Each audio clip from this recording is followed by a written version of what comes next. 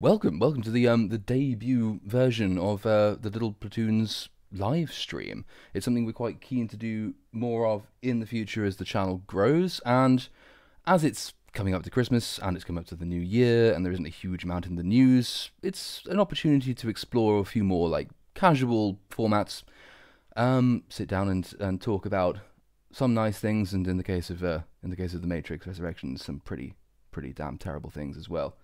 Um, but yeah, we've got a bit more content coming out. We're not going to be completely dead over the Christmas New Year period. My colleague on this channel has got a review of Arcane, which is due to go out on Sunday. If you've seen it, then you're more in the know than I am. But I'm told it's very good.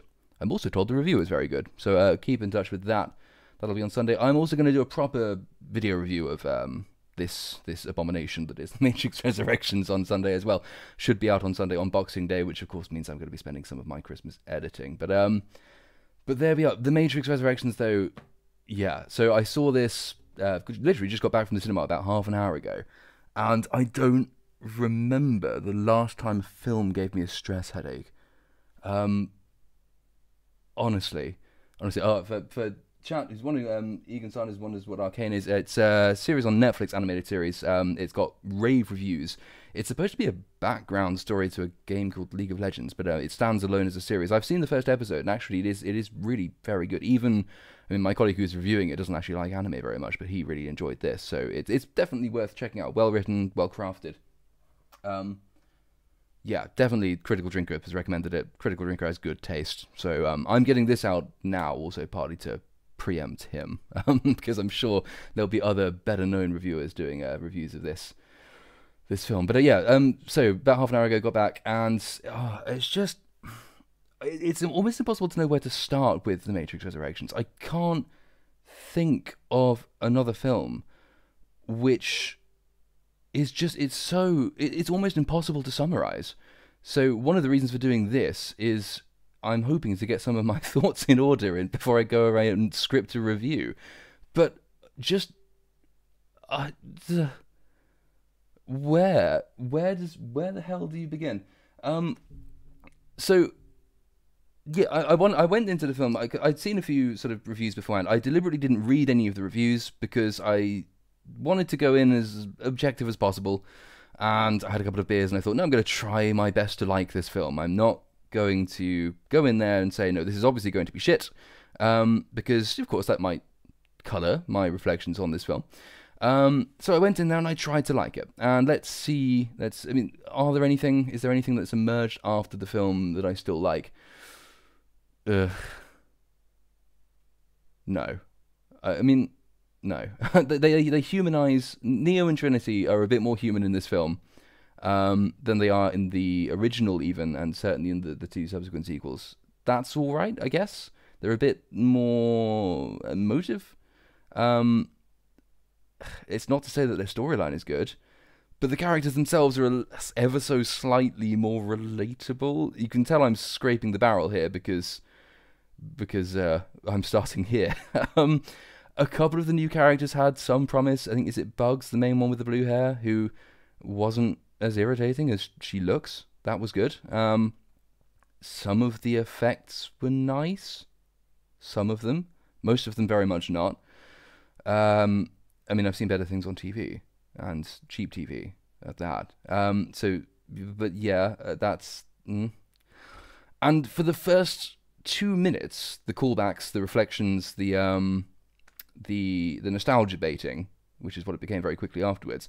But that, at least when you first start the film, you think, oh, that's a little bit, that's not quite what I was expecting. The meta commentary, though, the only useful bit of meta commentary in this entire film, and this film is half of this film is meta, and the other half, well, at least a third of it again is just flashbacks. Direct flashbacks to the preceding films. And then the remaining third, if I've done my fractions correctly, is not quite, but the remaining, whatever is left, is devoted to new material. The only really useful piece of meta commentary, though, is the one right at the beginning. So Neo is in therapy. There are going to be spoilers, I should say, in this. If you haven't seen the film, if you want to see the film, you shouldn't. But if you haven't seen the film and you do want to see the film and you don't want spoilers, how you can spoil this film, I don't know. But stop here, because there will be spoilers henceforth. Neo is in therapy. He's got his therapist is Neil Patrick Harris. This is a terrible casting move for reasons we shall come on to. But for now, he's just a therapist. And there's this comment, I think, is made in this session about, because he has to try and restart the video game. The Matrix in this new version is a video game. Everything that happened before is a video game that he, Neo, created within the Matrix.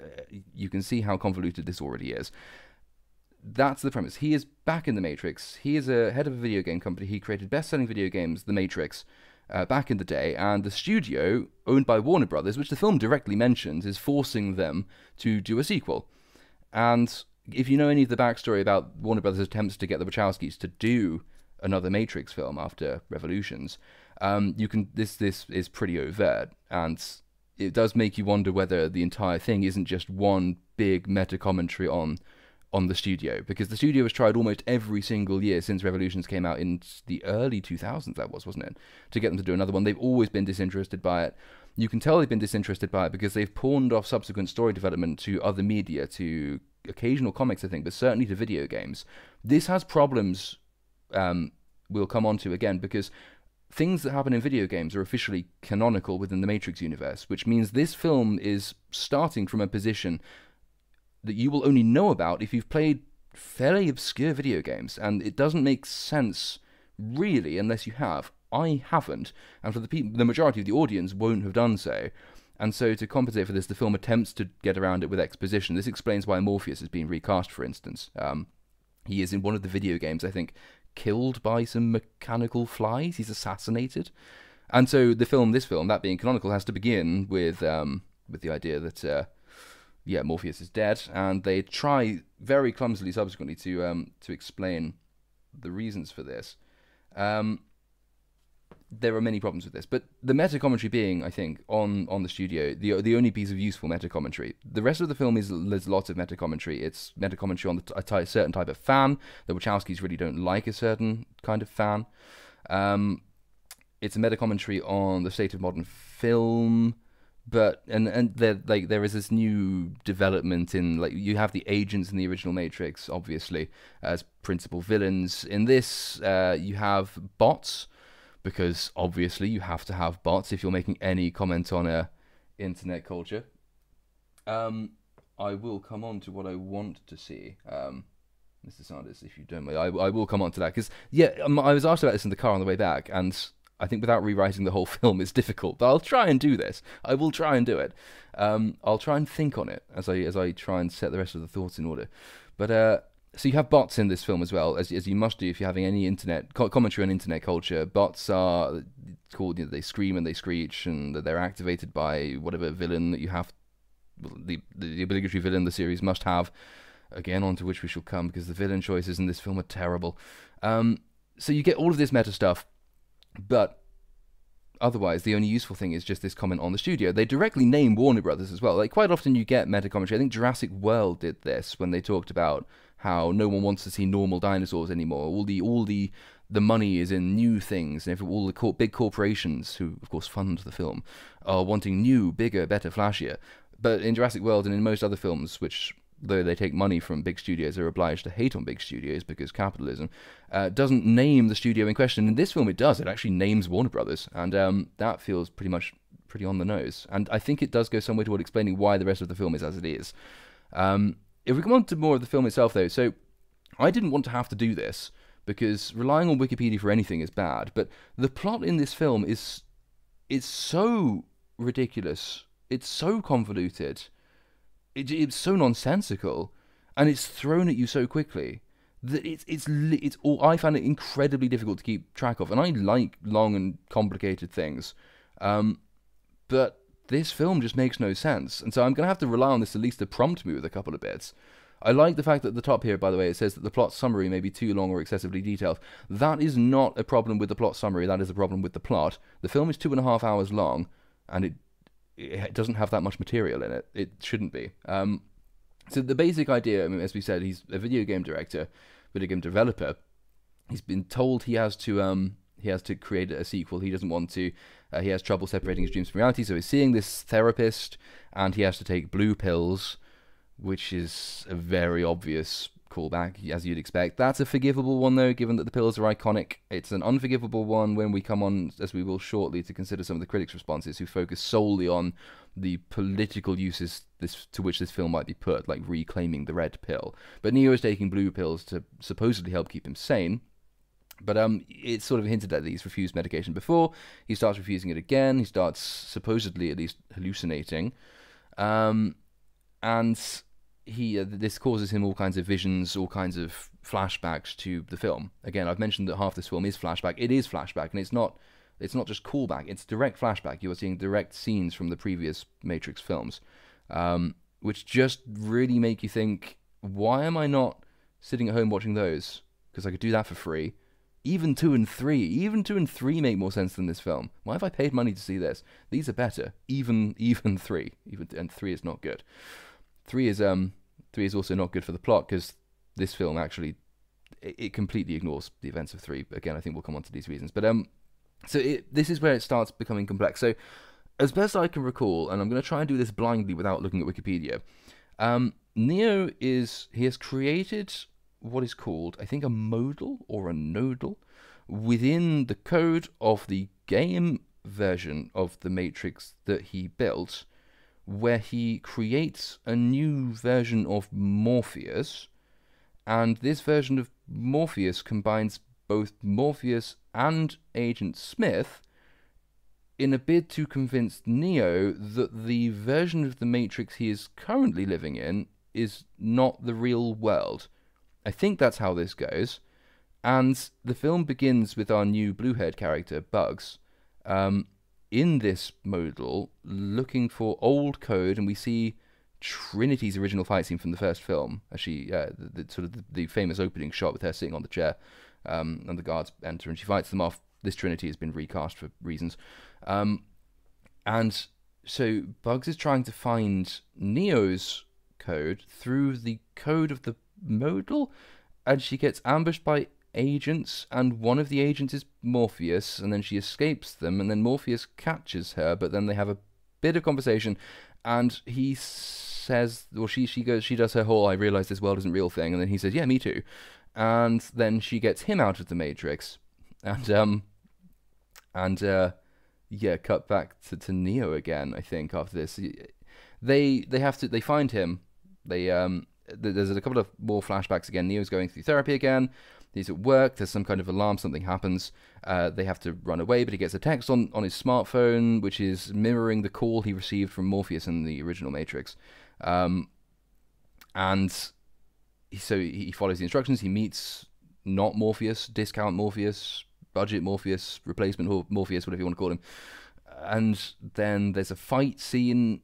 And this is where some of the craft problems with the film begin, because even with like the Matrix Reloaded and the Matrix Revolutions, you can forgive to an extent the problems with story they have, because they are at least visually striking. You shouldn't forgive the problems with story, but you can at least overlook them at times, and they encourage you to over them because they are visually striking, and they are technically quite well put together, especially in the fight scenes. If the Wachowskis do anything well, it's a fight scene.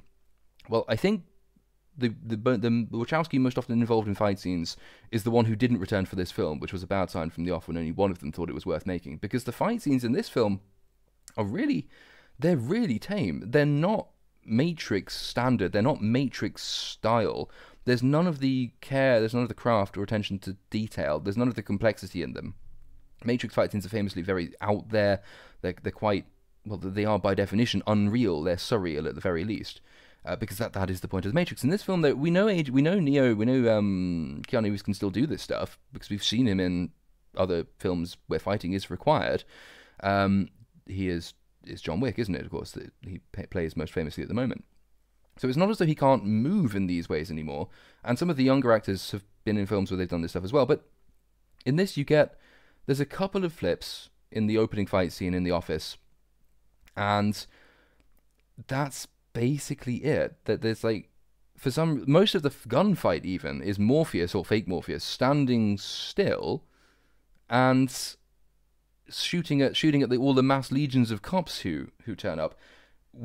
Apparently, the police, though they're shooting submachine guns at him, are they're less accurate than stormtroopers, because though this guy's standing still, they just miss him the entire goddamn time. And it just looks unimaginative. It looks dull. It's slow. It's just tedious. And of course, yeah, Neo, as pointed out in chat very well, remember, doesn't actually use guns at all, anything at all in this film. It's just Morpheus fighting them off at this point. Now, unless I'm wrong, I might be wrong, because I think this is the minute where Agent Smith is back and recast for the first time. Is that right?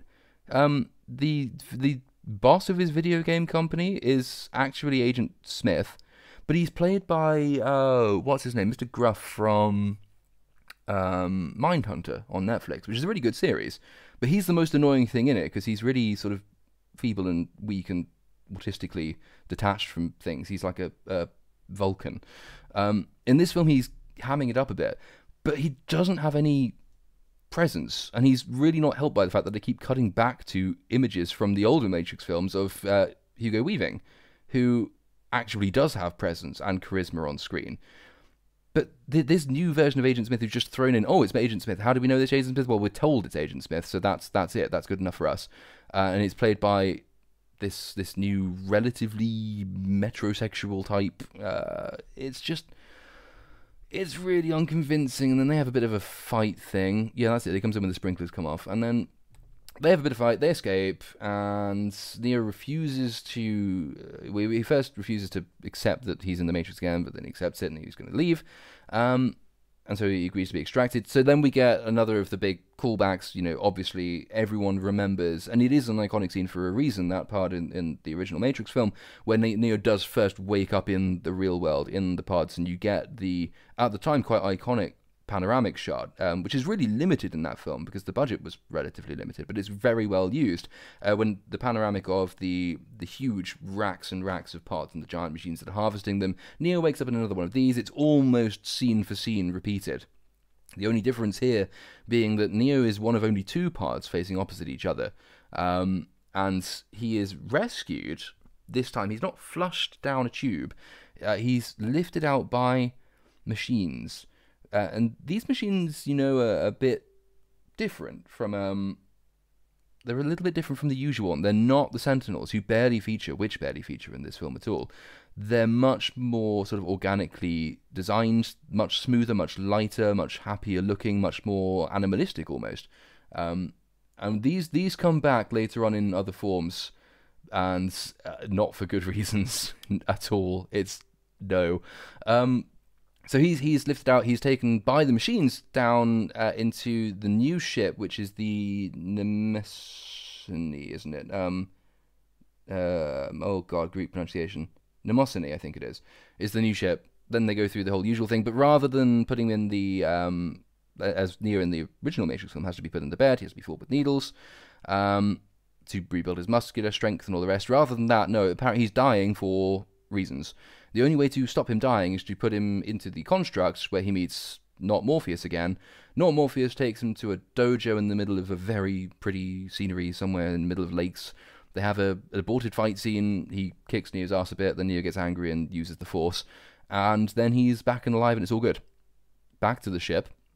And I'm still trying to ignore Wikipedia for this, so I'm gonna, at some point I'll forget and I'll have to carry on.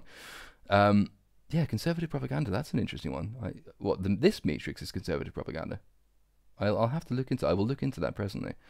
So we're back on the ship anyway. Morpheus is not,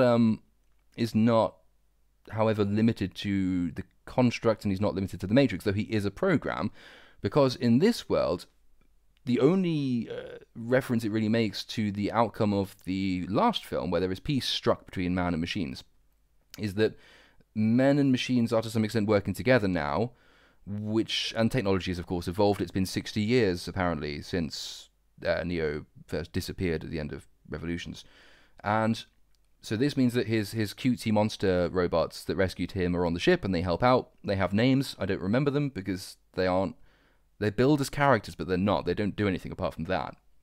And there's strong, if you've seen The Last Jedi, there is strong Porg vibes with a few of them. They are way too cutesy. They're just there for memes and cutesiness, and why. But Morpheus is another one because they have nanotech, and nanotech allows people to form, or allows programs to form in the real world. So he sort of he's this metal monster thing. He's created of metal nanobites, nanomachines. Looks sort of vaguely powdery, but is physical.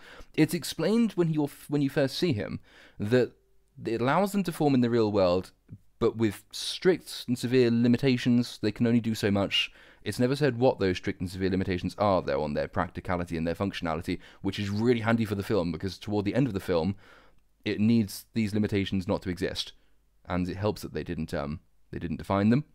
So later on in the film, Morpheus is in the real world, but unrestricted, unlimited.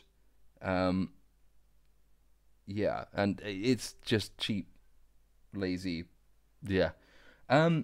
I'll pause on the plot briefly because this point on conservative propaganda, is it? That's an interesting one. I have not seen Tim Pool's review or his whatever he said on this. Enforces the concept of matriarch and patriarch being necessary. Yeah, you can kind of see that. I think that would be a pretty superficial analysis, though, given that she leaves her husband and children to go back with Neo. That seems to be a bit unconservative to me. Maybe that is just me. I always thought divorces are fairly anti-conservative.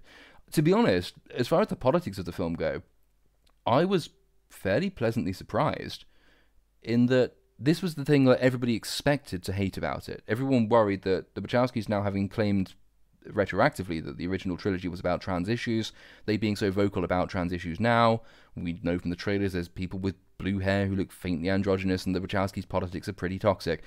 I thought, along with a lot of other people, that there would be way too much politicking in the film, and that would be the real problem. It might have a half-decent story, but it would be completely lost by the pretty nasty politics of the thing.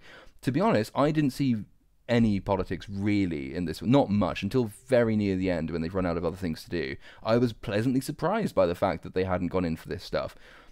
And what ruined the film was not what I expected to ruin the film. That was new, that was unexpected. But as far as the matriarch and the patriarch, yes, I think loosely that could be said to be conservative, but I do think it is undermined by a lot of the other stuff. I don't think it's a massively political film. I think for them to have made it a political film, they'd have had to care about it, and it's not at all clear to me that they cared enough about this film to even bother making it political. Anyway, so the other pod, I mentioned that Neo wakes up and there's two pods, as opposed to the masked ranks that we do see them elsewhere at one point. The other pod contains Trinity. And we'll come back then to the matriarch and patriarch point, because they completely redo the idea of the one in this film. Neo is not the one. Neo cannot act independently of Trinity as the one. Together they are one. Which, given that the first film is quite heavy on sort of Gnostic Christianity and similar, and sort of those similar philosophical themes, Plato's dualism of souls, you can see a philosophical justification for that, which is not entirely removed from the original films, but I think the fact is it is practically and functionally removed from the original films, because this arrangement, this relationship, was never set out in this way in 1, 2, or 3. That seems like, well, we need female hero, so let's inflate Trinity a little bit, and she in the end is the one who can do all of the magical stuff. I wasn't sure if the message was that she was the one. I just think it's that they are both the one, but maybe I'm wrong about that. Neo still has some of his powers, so they're diminished. Trinity has some of his powers that he no longer has. So I think, from what I recall, what my takeaway of the film anyway was that this idea is that the one is not one, the one is at least two, if not many. That would kind of fit again with the philosophical underpinning of the original films, but it would also change the functionality of the thing, and that breaks with continuity. But this film doesn't really care very much about continuity. So later on, as the exposition starts, because it's a Matrix film, there has to be some. We learn through the conversations with Neo in the real world now, as he talks to Bugs on the ship, and as they return to not Zion this time, but Io, which is a new city, ruled by, who's Jada Pinkett Smith's character in the original films? Niobe, Captain Niobe, who is now General Niobe. She is still Jada Pinkett Smith. Jada Pinkett Smith in real life is not old in real life, not that old in real life. She's not 60 years old in real life, so they've sort of daubed her up in old person makeup, like Guy Pearce in Prometheus. And I don't know if there's something about old person prosthetics that forces people to bend their backs in the same way, or speak with the same creaky voice, But this seems to happen every time they try and old someone up. I don't really see why they couldn't have just cast an old actress. I mean, surely that's better for representation. But no, flashbacks, callbacks, nostalgia. You have to cast the originals. That's pretty much that's the only reason I can think of. But it's explained by exposition anyway. So there was peace. This is when the film tries to make itself of accord of peace with the events of the last one of Revolutions, when of course Neo sacrifices himself to create peace between man and machines. The Civil War ends, blah, blah, and then you get the hackneyed dialogue at the end of that film between the Architect and the Oracle, talking about the new arrangement, the new Matrix will be set up. It'll be different. The relationship will be much more, pleasant between man and machine, and it's all good. Via exposition and a couple of vaguely Terminator-esque flashbacks in Resurrections, we learn that it turns out depriving the machines of half their original power source meant that the cities couldn't power themselves, so the machines went to war with each other. That, I assume, explains why you get the creation of the really lovable kind of Porg-type machines that help them out. These machines are then outcast when, I assume, it's not really clearly stated, but one assumes one particular faction won this civil war of the machines. Outcast the factions that like the humans. That's why all of them look cutesy and all of the other ones still use Sentinels. And Zion was led by Morpheus. Morpheus apparently was stuck in the past and he couldn't see that he'd been trapped in his own kind of matrix, though, in the real world, because he was, he believed in the power of the one of Neo, that the prophecy of Neo was true, and no matter what was happening with the civil war between the man and the machines, peace would win out, peace in our time, and it's heavily implied that Zion is gone in some way, and Morpheus is dead, as we know. But otherwise, I mean, this is a really unsatisfying way of attempting to explain the state of things as they are, though. It just doesn't wash. You could make something really good of this, going back to the question asked near the beginning about, what would I like to have seen. You can do stuff with this. There is a lot in the backstory of the Matrix, and there's a lot you can do by inference that would actually make this particular part of the backstory work. You could even start with this, but you certainly should give it much more, attention than is given in this film. You can't really do away with this just by exposition. It's so lazy. Morpheus is dead, by the way, and Zion's gone, and the Matrix is still a thing, and everything that you did in the last film, all that big story arc that you thought you'd completed, didn't really achieve anything, and now we're back. It just doesn't work. But so what's her name? Bugs going after Neo, it very much irritates Niobe. Niobe doesn't want this to happen, and she strips her of her command because, again, reasons. There's this really quickly manufactured animosity that ideally you have at least one scene to explain and explore it, but no, it's just, you did wrong, and therefore you're gone. And she makes some vague reference to the fact that Bugs is vaguely and generally rebellious. They sort of hint at some kind of past relationship between these two, as though one is the protege and one is the aging master or mistress, but it just doesn't come off that way because it's about 2 seconds of dialogue. So she's removed from her command. Neo is imprisoned, again for reasons, and he's imprisoned on a nice big high tower with a balcony overlooking it, which really conveniently has a drain pipe down which slinks Machine Morpheus. Because remember the limitations that they said happened? No, there aren't any of those. And he tells Neo that already, despite having just been stripped of command, Bugs is back on a ship, they're going to rescue him, they're going to go and get Trinity. So that's it, that's fine. They go off, Jada Pinkett Smith is annoyed, she sends someone after them, they get to them. Do they? I think they get to. This is where I'm going to have to rely on Wikipedia again, because I mean I completely forgotten what happens in this film. I saw it about an hour ago. They entered. That was it. So yeah. Oh, and of course it's vaguely explained that they resurrected Neo and Trinity for reasons. Again, just why? It doesn't explain satisfactorily why. Apparently, for some reason, these guys, the Trinity and Neo, are the bases on which the new version of the Matrix is predicated. But it's not really. That's just a contrivance. That's not a plot. That's not a story. That's just a thing. It's really unsatisfying, essentially. So after we get this, anyway, so they go back into the Matrix. They go into the Matrix again with Neo and Bugs and the rest of the crew, and they are met by this is where the film just looks like a video game. You can tell they're going by numbers. They are just going through the motions. We need as many callbacks to previous characters as we can. Here is a scene which is relatively empty at the moment. They're just walking down some stairs. What do? Throw in a boss battle. And the boss battle is the Merovingian from 2 and some of his other outcasts who are now outcasts. The Merovingian is now a hobo. He's scruffy. He hates the modern world. He hates the new Matrix. It's deprived him of his style and his class. You can kind of detect another meta comment here on the state of modern film, of modern remakes, of the desire for modern film and modern remakes. But within the structure of the film itself, it's just, again, it's so contrived. All this is just, it's an excuse to throw in another thing. Remember that guy? It's member berry construction. That's what it is. It's just member berries from South Park. Remember the Merovingian? Remember the vampire people?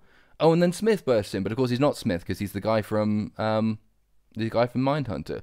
And then they have a big fight, and he tries to do a version of Smith. He is hamming it up a little bit, but he lacks Hugo Weaving's strength, his charisma. He lacks any kind of basics of a backstory. Bear in mind, it's been, 20-odd years since the last Matrix film, since we last saw Agent Smith. As far as we all knew, he was dead. He was blown up by Neo. That was a condition of his winning the peace with the machines. You can't just throw him back on screen as an unrecognizable actor with different mannerisms and no set-out motivation and expect people not to feel that that's jarring. And you also can't do it with an actor who has no presence or any real menace to him. Maybe he is a versatile actor, but he sort of camps this up. He talks about how he's been remade in a newer, flashier way to represent the newer, flashier version of the Matrix that everyone now lives in. But says something like, maybe they went too far with the piercing blue eyes. What do you think? No, I think they just went too far with your casting, mate. I just don't think that works at all. It's just bad. Big fight scene, and they fight off the Merovingian's thugs. The Merovingian, because he's just a video game boss and it's not technically the boss level yet, just disappears. And Smith, not Smith, is beating up Neo. He's winning, and then Neo does the Force again and wins. That's that.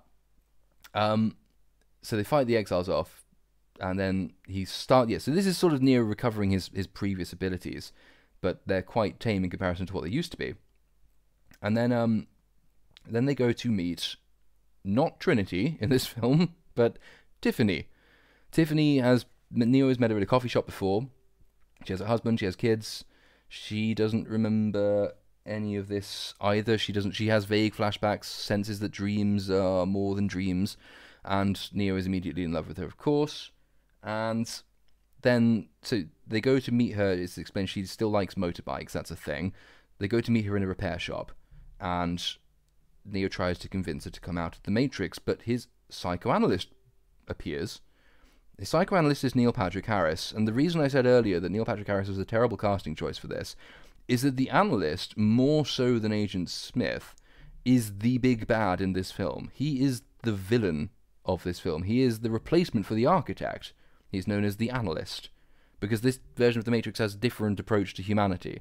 The architect is characterized as having been obsessed with numbers and schematics and equations, and the analyst takes a more psychological interest in the lives of people, learns how to keep them suppressed by lying to them, and then you get the first of a few different diatribes against the state of the modern populace, and especially the modern politic, when he goes on about how all the people enjoy being lied to and how it's so easy to manipulate them, etc., etc., etc. If you were wearing a MAGA hat, it would not be much less subtle than this.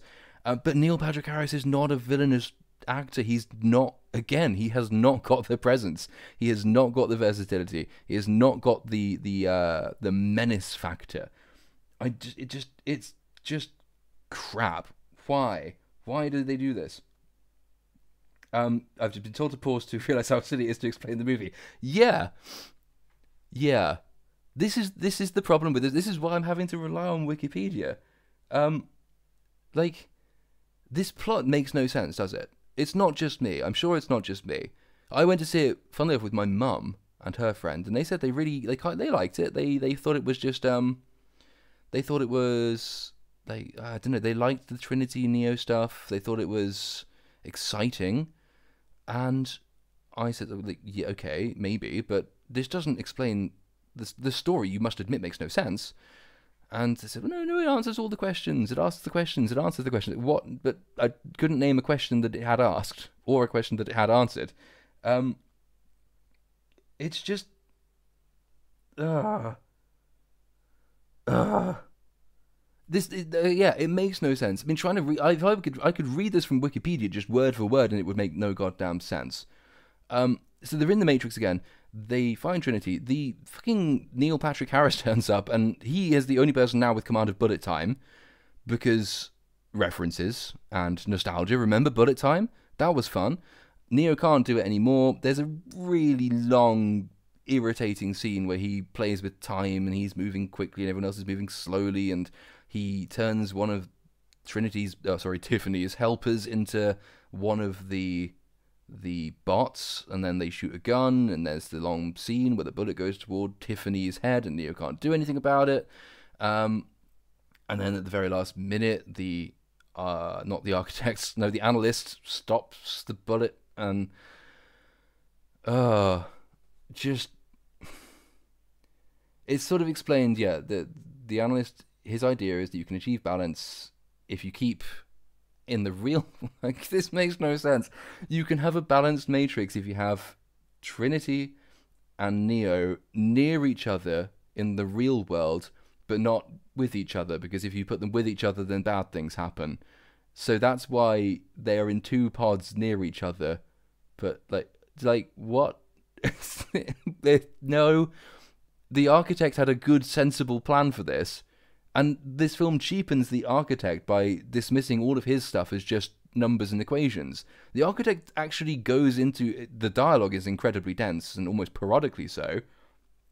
But the architect explains how the version of the Matrix that existed in 1999, was it? Existed. How the original one was too unstable. How the one was created to give balance to it, in part to give balance to it. How patterns and repetition create balance and not perfection. And this makes sense. The architect's version, to the extent anything makes sense in the Matrix, makes sense. Dismissing that as just numbers is cheapening the original character. They're interrupted anyway. Once, I don't even remember how the analyst disappears, but he disappears. They're interrupted by the people that Niobe sent to track them. They're taken out of the Matrix again. But then they have to go back into the Matrix because they decide that it's worth rescuing Trinity after all. Another haul back to the thing when Niobe asks for volunteers and everyone steps forward. And then, I mean, I don't even... Like, how do you explain the last bit? So, girl from the train in 2, who gets on with her father, she's back in the form in the real world of some kind of... It's like Mothra from Godzilla, but robot, / a manta ray. And then in the construct version, the Matrix version, she's little Indian girl, but she's all grown up. And then she kind of explains how you can go about getting the MacGuffin that is Trinity. And it involves, much like the second one, you have to split teams off, some in the Matrix, some out of the Matrix. You have to, I mean, God, I might just have to go purely from Wikipedia for this, because I can't. So Wikipedia says, this is impossible to explain. So Neo demands the analyst release Trinity if she decides to be freed from the Matrix, agreeing to return to the Matrix himself if she declines. The analyst agrees. Trinity as Tiffany is brought to them. This is by the way quite late on, because you've also got this whole subplot thing in the real world where Mothra and robot Morpheus, they have to go, and also Bugs have to go to the Machine City to find real Trinity, ready to unplug her from the Matrix, but in a way that allows her to stay in the Matrix by reconnecting her head plug to Bugs. And this, like, what the hell? This makes no sense. It's impossible to explain this film. This film is abysmal. No. Then you get to the point that Wikipedia is here attempting to explain. They meet the analyst in a room which is just full of police and soldier people, and they have this conversation. Tiffany is brought in. Her family appears to try and keep her in the Matrix. The last second, well, she says she agrees to go with them. So Neo lies down and prepares to be done up the wrong end with one of those brain plugs, I assume, and put back into the Matrix. And then Trinity decides that she hates being called Tiffany and changes her mind. And then there's a fight. And then the analyst tries to kill them, but Smith is back. They try and escape. They get on motorbikes. They go ahead of Bugs. Then you get the whole thing with the bots again, and like there's this really, really I thought it's one of those laugh out loud scenes that you suddenly realise is actually pretty damn disgusting. So there's the bots, which is just everyone in the city at this point. I think controlled by Smith. It's not really clear because Smith shoots the analyst who has a cat called fucking Deja Vu, by the way, and that was pretty. And in case you missed that vitally important reference, the bots come, but they start turning the bots up in apartment buildings into bots, and they're making them jump out of windows like they're committing suicide onto the road below to try and stop cars. And the literal word for word, I remember this line: they're turning them into bombs, like suicide people being used as bombs, launching themselves off of buildings to try and stop fast-moving cars and motorbikes. And at the time, it's like, oh my fucking god, this is just hilarious. And then also, but also quite disgusting. Like, the Wachowskis have previous with this, by the way. The Wachowskis' politics are toxic. They do not worry about this kind of thing. V for Vendetta, I did a review on this a couple of months ago. No, it can't be that long. We've only been going for a month. A month ago. If you go back and look at the politics and the political messaging of V for Vendetta, which was another Wachowski film, it's pretty disgusting. I mean, the really overt false flag references in a film that's designed to be a social commentary on 9/11, for instance. That's pretty dark and unpleasant. And this isn't actually as extreme or bad as that, but it's still pretty nasty. Anyway, surprisingly enough, making people jump off of buildings onto cars doesn't stop anything. So they carry on. There's some helicopters that shoot at them. They shoot missiles at them. There's some Neo does his power thing and throws the missiles around. They somehow end up on a roof. Lots of shooting. It's implied that they're fucked. So they go to jump off the building. And then Neo, they are falling. Neo can't fly anymore. Then they are flying. And he's dangling there. And he says, I'm not doing this, and she says, well, it's me, and so now she's the one who can fly. Yes, in answer to chat, only one of the Wachowskis made this film, and only one of them wrote it as well. They had a couple of other writers involved. One of them, I think, was Matt, I want to say not Matt Smith, maybe it was. No, they have a couple of other writers anyway, but only one of the Wachowskis was actually involved in this. I think the other one might have been executive producing, but that's basically it. Anyway, the implication being now that Neo and Trinity are either the one together or Trinity is the one. I think it's the former, but you might have thought that they could have ended it there, and that would have been abysmal, but at least it would have ended, and that would have come as a relief. But they didn't, because they go back to meet the analyst again, and in a this is sort of, I don't know if it was intended as a meta-commentary on the film itself, but it could well have been, and probably should have been. So Trinity just kills the analyst several times. At one point she punches his jaw off, but then in a snap of her fingers, he's back alive. And then she kills him a different way, and she snaps her fingers and he's back alive. And she kills him a different way, and she snaps her fingers and he's back alive. And then this is just the film. This is what the film feels like. Just make it end. Put it out of its goddamn misery. Stop bringing it back. This is just pathetic. And then they fly off together, and they say that they're starting something new. They come to change the world, which was the point of the first film. We haven't got anywhere. It renders the third film completely redundant. Neo's whole story arc is made redundant by this film. And it's a testament to how bad the rest of the film is, writing-wise, plot-wise, structure. Even the fight scenes, the effects, I was about to say special effects, but they really don't look special. They look pretty crap. It's just, everything is bad, and it's testament to how bad this film is, that the way they ruin the film, The way they ruin the previous films even is not the most objectionable thing about it. It's the rest of it that's the most objectionable thing about it. It's just I honestly think this is probably the worst film I've made on a technical level. There are other I've seen, sorry, on a technical level.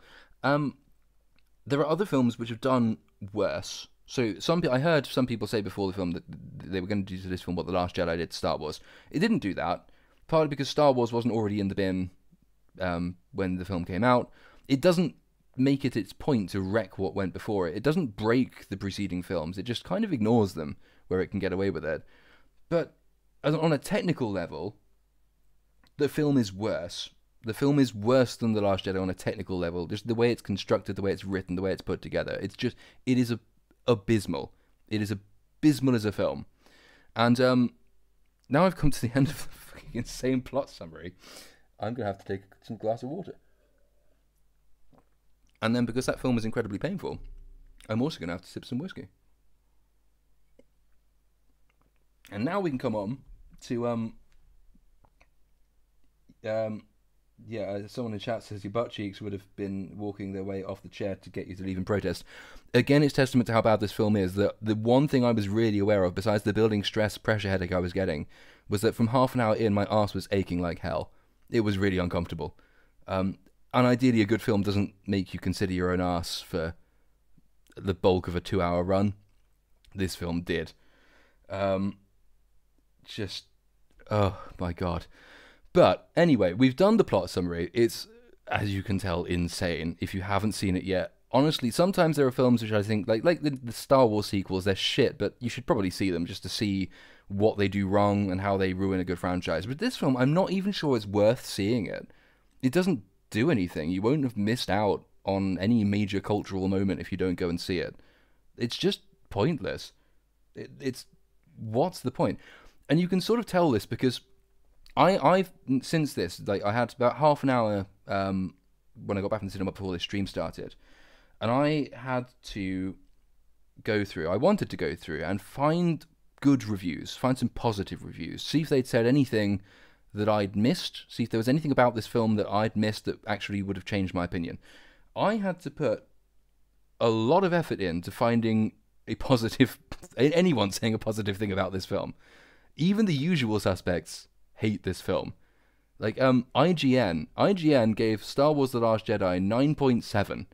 That's an abysmal film. IGN quite liked, what's that? Or Santa Inc., which is just like, it's the film equivalent of the Holocaust. IGN gave this film a bad review. A 4. That it's a bunch of really good ideas stacked together to make a bad and sometimes ugly film. IGN hates this film.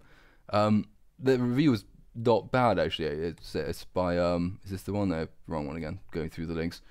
Amelia Emberwing. It's not that long, but she's like, you know, there are good parts. As I think I mentioned at the top, like humanizing Keanu Reeves and Carrie-Anne Moss helps a little bit, but yeah.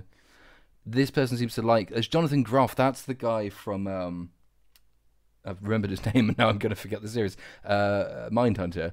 She seems to think that he eats up every scene he's in to Smith. He really doesn't. I mean, it's just bad. An exaltation of thoughtless mediocrity was the title for another review. That was a good line.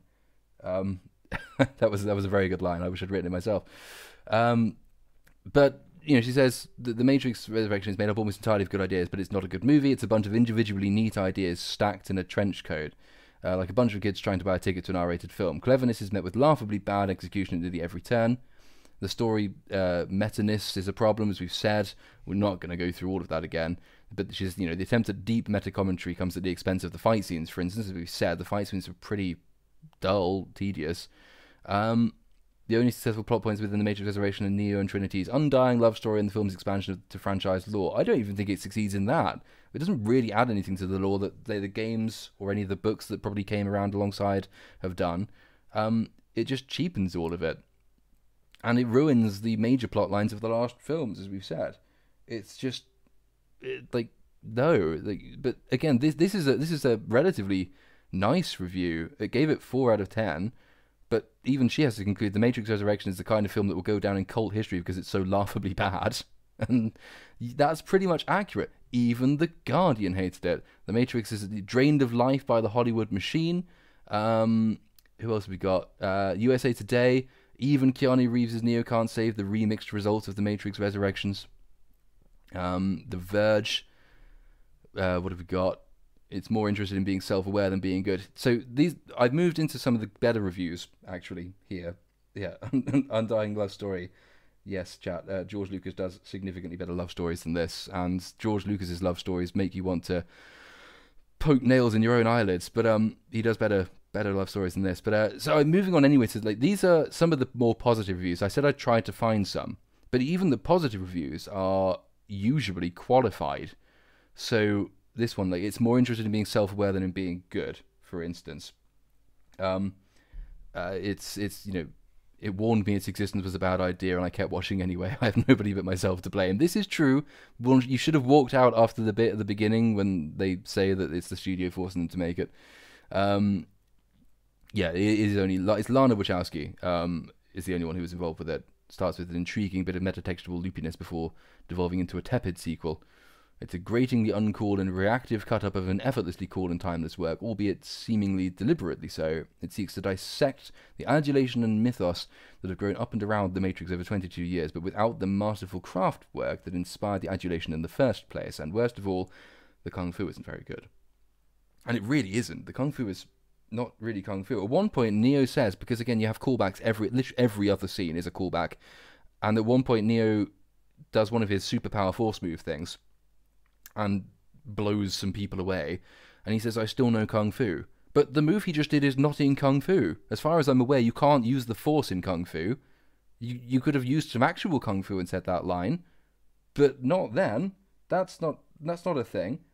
No. It's astonishing that the Matrix of all things could let the fight scenes drop like this.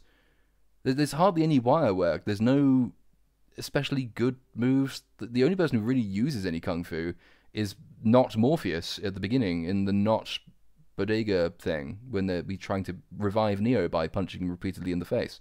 That's the only time. But it's just, and it's just, yeah. And he says, don't mean anything. This is who wrote this at The Verge? Addy Robertson says, he doesn't mean it's some abstract thematic way. Resurrection's narrative is very directly responding to decades of people analysing everything from the Matrix's bullet time sequences to its transgender subtext. Yeah, in a sense, but it doesn't actually say anything about the transgender subtext itself. That's the interesting thing. The politics isn't what ruins this film. If anything, you just get the sense that the Wachowski who was involved in this, Lana Wachowski, is just tired of people trying to analyse it this way. But if that's true, then she shouldn't have gone about inviting people to say that it is a trans allegory in the first place. Because there was never any of this stuff at the beginning. Just, no. It's a promising premise, he writes, for the new installment. And the early execution is fantastic. Yes, I mean, by the standards of the rest of the film, the opening sequence is alright. At least there's a bit of intrigue there. It's not as cheap and tawdry as the rest of the film is. That's it. But it echoes the 13th floor, etc. If you want to know if you want the Matrix, you can skip blah blah blah. Reeves is good in the first act, and he is. Keanu Reeves does a good deadbeat guy. He he does the miserable, put upon tech worker very well. You can see that he's mixed up. That again, it goes to the humanizing point I made earlier. That does work. And it's a shame, actually, they didn't do more with it. I don't think, actually, Trinity does a huge amount to humanize herself. You see, she's in 2 scenes, I think, before she starts kicking ass at the end. And you get a sense that, yeah, that there is more to her than there used to be, but just no. But yeah, from the beginning, the writing feels disposable, which is a really kind way of saying it's shit. Because they weren't interested in the writing. Where The Matrix yearned to talk about big ideas like free will and the nature of reality, Resurrections is a series of burns on tech bros, obsessive fans, the media industry, people who think quoting movies makes them cool, and other lesser contemporary villains, which is true. That's pretty much it. That's a really good summary. But it doesn't even pay very much attention to any of these targets. It doesn't care enough about the targets to at least burn them properly. Like, tech bros appear as the bots in the film. And that's overt, but they're just an artifice. They're a device. They're an excuse for something in the plot to happen. there's never any actual explanation as to what happens, what they are, who they are, why they are. They're just a thing that happens to create some kind of manufactured peril when the plot needs manufactured peril to happen. So it's not even as though they care enough about the things they are attacking to attack them properly. It's just bad. It's just bad. It's worse chat than The Hobbit from Peter Jackson, because at least The Hobbit vaguely stuck to source material, and you could go back and read the book and think, yeah, I can see that they fucked this up. That was, but with The Matrix, with this film, it's not even as though they've ruined a good premise. It's just that they didn't care enough about the premise in the begin with. This is like what would happen to The Hobbit if J.R. Tolkien had just, smoked acres of marijuana and said, I'll put words on page and then Peter Jackson can make a film of it. That's the equivalent here, I think. There's nothing in it. There's nothing to like. There's nothing to like at all. But yeah, like the original film riffs on the tropes of the 1990s. It does it quite cleverly. It is always worth remembering how remarkable The Matrix was when it came out. The time when mobile phones were a novelty, never mind smartphones, and the internet. There were still articles headlined in the Daily Mail with stuff like, "The internet could well be a passing fad," experts say. I'm not really old enough to remember much of the 90s. I just about remember the first Matrix film when it first came out. I don't think I was old enough to watch it, which meant I probably watched it anyway. But it's worth remembering how impactful the first film was, how much it had to say about this growing awareness of a disconnect between our digitalized and our real selves. It was, in its own way, kind of profound. At least it aspired to stuff. I watched The Matrix in philosophy lessons at school. I've done BAs and MAs in philosophy and ethics. I read philosophy a lot. It's fairly interesting. It has all of its Gnostic Christian references: Nebuchadnezzar, Nostromo, Morpheus himself, Trinity, Neo. These are all laden with subtext, all of these things. There's clearly a lot of time and effort been put into the meaning of the thing, but The Matrix Resurrections doesn't give a fuck. It doesn't even care about internet trolls enough to name them. It's just shallow and horrid. It's just pathetic. There's nothing in it that makes it worthwhile to watch. Here you start to get, again, this is another kind of positive review, but the only thing that these people have to say about the way it's positive is its political subtext. It takes back the red pill from all those nasty internet people who've used the red pill to mean waking up from wokeness, essentially. The problem with this being that, okay, so when George Orwell was, the last book review he was ever writing was of Evil in War's Brideshead Revisited. So that's basically one of my favourite authors reviewing one of my favourite authors. Of course, Orwell died while he was writing it, so we never got to the end of that book review. But in that book review, he says essentially that it might once upon a time have taken courage to defend certain radical propositions, and the case he gives is, because of Brideshead Revisited, the validity, the morality, the acceptability of homosexuality, for instance. It might once have taken some courage to espouse this moral view, he says, but things change, and it no longer is the case that it requires this level of moral firmament. It doesn't require this oomph, this moral seriousness in your character. It's not as risky as it was, even in the 1960s, as it was in the 1940s. It's not as risky today as it was back then. And I think the Wachowskis and other people have this problem as well. They really object to the use of the red pill by what they term the alt-right, for instance, because they are still locked in this mindset where the ideas that they hold are the radical ones. But their ideas on trans rights, for instance, their ideas on free speech, their ideas on politics generally, are the ones held by every single establishment institution, every establishment media figure, every establishment politician. These are the conservative morals of our day. I use that term conservative only in the strict sense of maintaining the current, not the ideological conservative sense. Radicals always have this problem where everything they believe becomes the established norm, and then they have no radicalism to claim anymore, but they try to do this. This is the problem with the red pill thing. The red pill is actually much better used by people on the right, or at least people who oppose social justice warrior-type movements, precisely because the social justice radicals are supported by every major institution in the country at this point. There's nothing radical about holding these views. And they are also so demonstrably antithetical to basic science, to basic facts, to standards of debate and to argument, to basic moral values like free speech. It's incredibly important that we remember the radicalism that won these ideas. But that radicalism is like a fire which is running out of fuel. It keeps burning hotter and brighter in a bid to suck all things into itself. And that's causing immense damage, and it leads people to believe the kind of in-the-matrix things that the Wachowskis believe about certain political ideas, for instance, or certain sociological phenomenon. And taking the red pill, it doesn't have to be used by the right. I know based people on the left as well. But it is much better used by anti-SJW types than it is by SJW types. And it's unfortunate for the Wachowskis that they've lived long enough to see their creation used better by other people. But that is the state we now live in, and they will have to accept that. But as this review comments by Dana Stevens, this is in Slate, likes the fact that they've attempted to reclaim the red pill from those horrible bots on social media. And we can go back and find, so they start. She starts off with the background to the original Matrix. The internet was a novelty in the 90s, etc. The sequels weren't particularly good. There's some welcome comedy, apparently, contrasting our hero's world-saving past to his schlumpy present. Apparently, the first Matrix movie was very funny, while each one since then up until now has been less so. I don't really remember comedy in the first Matrix film very much, but okay, we'll go with that. The world gets shaken up by the arrival of new Morpheus, etc. We go through the plot. It's a movie, that's the point. This is what I was looking for. It is a movie, Slate writes, interested in collapsing binaries. This is a point that also is brought out in other reviews as well.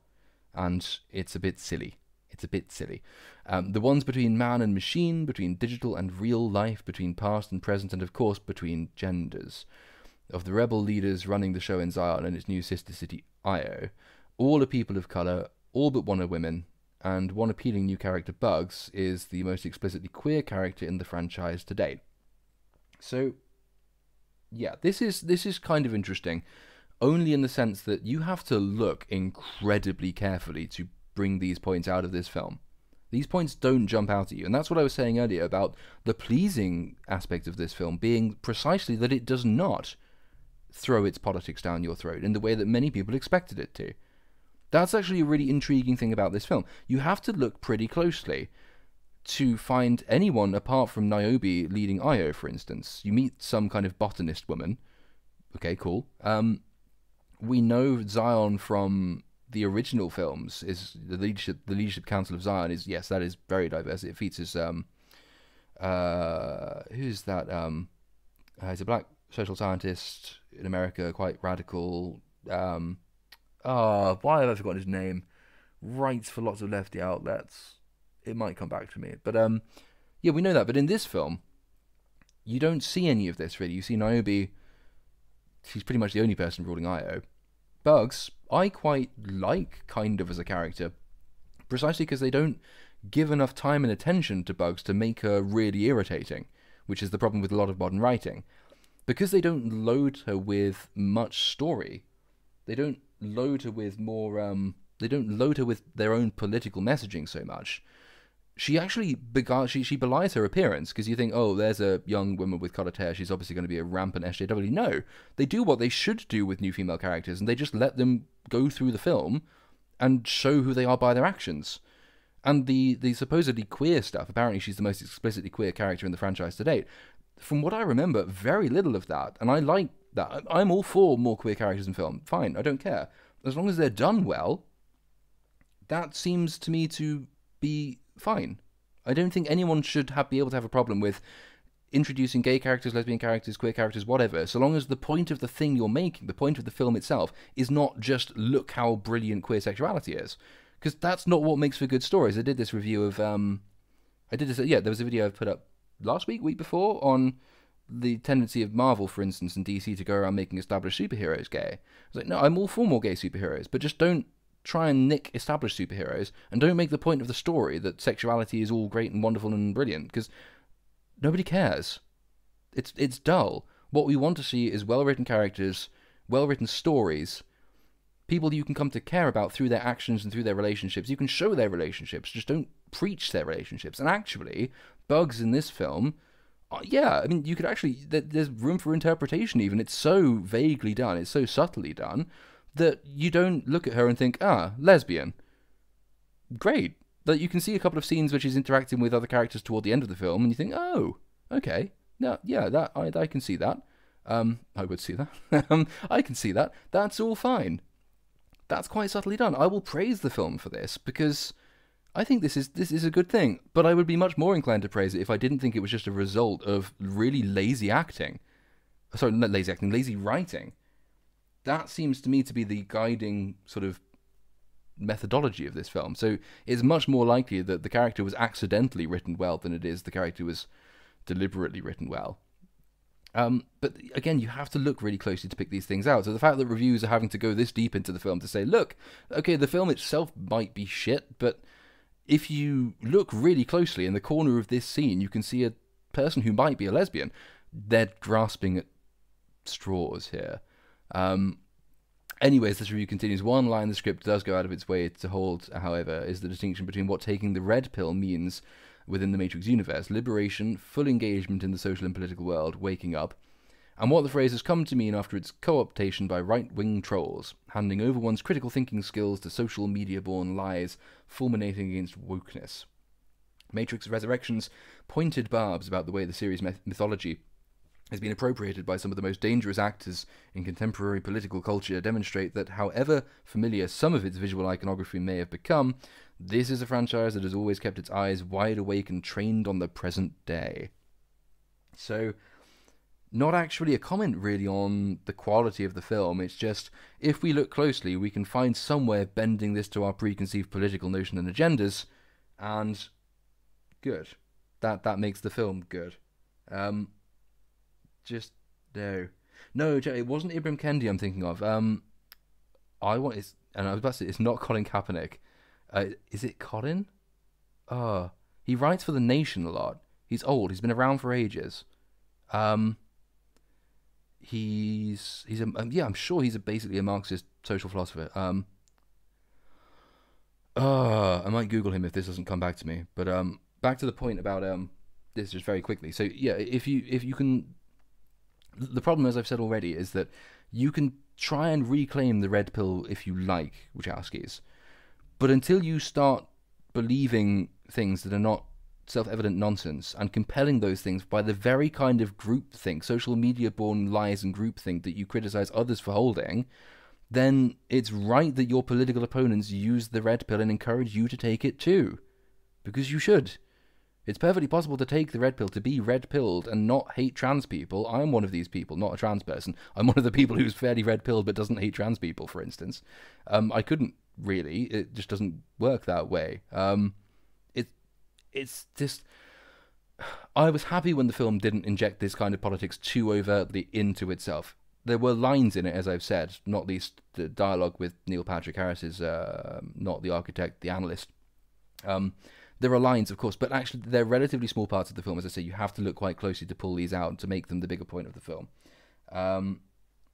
But it's not a red-pilled film either, and it should, the directors, the writers in particular, should perhaps come more around to other people's definition of the red pill, because they're never going to be able to reclaim it for themselves. The internet has it now, and if the internet has a thing, the internet very seldom lets it go until it becomes boring.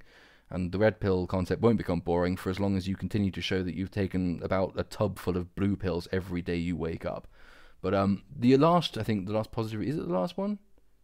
Yeah, the last sort of really good review I could find was The Independent, I suppose, predictably. Which it actually, this is the one that's objective. It just says, well, it's given it 4 stars, but it's 4 out of 5. And it says it's back doing what it does best, confusing us, which I don't. Again, it's one of those barbed praises. It's damning with faint praise. If you say that it's really good because it's really confusing. This is what some people said about Inception. I think Inception is a really overrated film. I don't think complexity is an excuse for plot. It's not in the same league as this film in terms of how shit it is, but it's the same argument. Oh, it's so complex, I don't understand it, therefore it must be good. It's not. But what other future could you imagine for The Matrix, the foremost reality-rupturing cultural phenomenon of the 20th century, than for its latest sequel to reveal it's all just been a fiction contained within its own protagonist's head? Yeah, already confused, the plot summary, already confused, good, that means The Matrix is back doing what it does best. It's a volcanic cluster of ideas at a time when Hollywood is all too content to slap the broad declaration of it's really about trauma on a film and call it a day. And that comes largely from the determined individualism of its director, Lana Wachowski. And there is a tongue firmly up Miss Wachowski's arse at this point. Here taking solo reins of the franchise from her sister, whose outlook on The Matrix Resurrections both reasserts her personal vision and takes stock of the franchise's thorny legacy. It's also a reminder that long black coats and tiny sunglasses are indeed very cool. No, it's missing the point of the original. The original film was not confusing. The original film was allegorical, and the point of allegory is to make complex ideas familiar via the telling of stories which are themselves familiar. This is the allegory of Plato's cave, just transferred to the digital age. Is anyone actually confused by the original Matrix? The basic premise being that reality is a simulation, and if you are dragged unwillingly from that simulation, you are into the real world. There is a war between man and machines. The machines rely on the Matrix to survive, and the one is the only one who can fight back against them. That's not a confusing plot. The point of the first Matrix is not to confuse you. It starts to get more confusing in 2 and 3 when they start adding to the lore, because they're not necessarily very good writers, the Wachowskis. They sort of confuse lore building with storytelling. And actually, the best lore is you can glean by extension of story. Story should come first. Lore should be built around story. And then once you've got multiple entries, you can make the lore fit, make continuity after the fact. Yeah, the original film was simple, as Mr. Sons in the chat says. It was the reason it's so popular is because it was understandable. Generally speaking, highly convoluted and complex things do not attain mass audiences. The Matrix spoke to something very basic and universal, which is a deep sort of cultural suspicion of modernity, and a deep dissatisfaction with the kind of drudging lives that we live, and this longing for the idea that there could be something else, something more, something outside. It also, the cleverness about it was that it showed that what was more, what was outside, was not cost-free. It was not nice. It was not happy meadows full of angels playing harps, eating feta cheese. It was grim and gritty and difficult. That was its genius, but everybody understood it. The point of a good film is not to confuse you, as this review seems to think it is. It's just, we see this argument from people like The Independent. Again, it's not really a comment on the moral worthiness of the film or the technical worthiness of the film. It's confusing. The Matrix is confusing, therefore good, and that's just not right. But and then finally, this is sort of the ultimate one, which is, it's no one can say if it's good or bad, but it at least makes you think. Yeah, I mean, it makes me think in the sense that, how the hell did this get made? How can anyone put their name to this as a writer? How did this get signed off on? How did they think this was a good idea? What do they think they're doing to us? Who do they think they are? It does make me think. It just doesn't make me think about a lot of the things I think they want me to think about, because it's unlike the other films. Even 2 and 3 attempt some kind of philosophy, even if they make it very much subservient to fight scenes. But no, it doesn't make you think in a good way. It's just a complete mess. That's what it is. It's a complete mess. But yeah, that's longer than I thought it was going to be. Hence my voice croaking. But yeah, that's been good. I've sort of got some thoughts in mind. Thank you to chat as well, because that's been a big help. But it's just, this is, yeah. I mean, also in chat makes a good point that you can argue the original film is more relevant today now, because then it could play on fears about emerging technology, which didn't really go much beyond the internet as a concept, and granted that's a big one, and things like mobile telephones, but the basic technology was all very rudimentary. Like, all the phones were landlines. You had to have a landline to get in and out of the Matrix. If you didn't use a protected line, someone was watching you, someone was tracking you, and you'd be nabbed by the agents. Anyone can be an agent. Nobody quite knows. The technology on the ships is really basic as well, because, you know, the implication being that the world ended at a time when everyone was using like Windows 95, and that works. And you can kind of see how that could also work even more in this, because now we've got the fully developed concept of the internet. We know something more about the extent of the internet than we do now, but we also know the ways in which it can really, really do harm. This film trades an interesting philosophical exploration of that for cheap jibes against online keyboard warriors, which is just so not within the spirit of the imagination of the original film. So you could do a lot of good with a film set now, and another Matrix set today. But this film just abandons all of that. And the problem is as well, by abandoning all of that, by abandoning the rudimentary tech, it also allows for a number of plot contrivances which just remove the peril of the original film. So in the original film, it mattered that you could only, for instance, get in and out of the Matrix via a landline. That was really important because it meant that you'd have to go distances between landlines. You'd have to really, and every time you'd be at risk of being discovered by an agent and killed. A lot of the chase scenes in the original Matrix are them trying to get to landlines to get out of the Matrix. This film, you don't need one of those. You can go in and out via mirrors, I think, and some other ways as well. Sometimes if you just unplug people, they can be in the Matrix and outside the Matrix at the same time, as happens to Trinity. And this removes a really subtle but important thing when it comes to establishing threatening scenarios, when it comes to establishing meaningful action episodes, because it's just too easy. It's an easiness now that they have moving around the world. It doesn't work that way. There are little things like this when you're writing any kind of action sequence. The little things are the things that really make the difference between a scene which is tense, a scene which hooks you, a scene which has real stakes and involvement, and a scene which is just there because action needs to happen. And something like the telephone link in the original Matrix makes those sequences much more tense because you have the goal. You know what the goal is. The goal is something fundamentally limiting and limited. Whereas if you make it easy as you do now, you just come in and out as you please. You can jump through a mirror the size of a small window if you want to, as they do in one part on a train. There's no equivalent tension to any of the chase sequences, for instance, because there's no real defined goal. There's nothing rudimentary to attach yourself to. But we've got, in the modern internet, there's so much you can play with, and they don't do any of that either. It's incredibly, incredibly lazy. That's pretty much the defining uptake, the defining feeling one gets from this film is that they didn't give a fuck, and so why should you? And if you go in there expecting to give a fuck, you will be very angry. If you go in there and you think, I know this is going to be trash and I don't care and I've given up all hope for the Matrix, then you'll be alright. But if you go in there sort of half hoping that they might redeem themselves or having any fondness left for the franchise, just be prepared to be really, really angry and annoyed. But yeah. Anyway, I think, given that my voice is going, and given that it is now coming up to 3 a.m. in old Blighty in the United Kingdom, I might call that a night for this one.